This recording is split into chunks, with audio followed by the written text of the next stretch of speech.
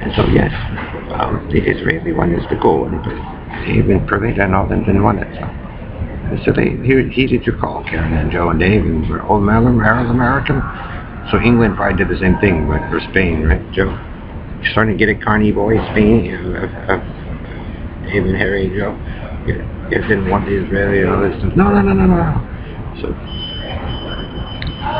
you can one day, eventually, Cowboys and Carneys, but too bad Bernardo Fagala chance is too selfish.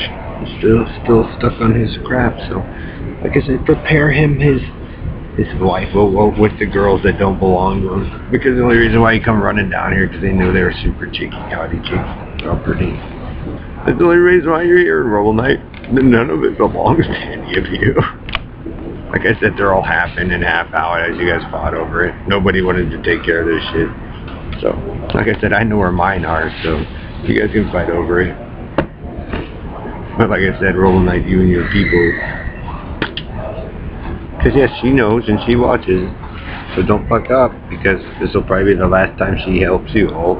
And they're going to go so fucking slow with nothing funny. So they're doing it for you, Rebel Knight. But as you guys put everybody else in position, they're not going to rush to it. You know, put you in the hero's leader seat that quickly.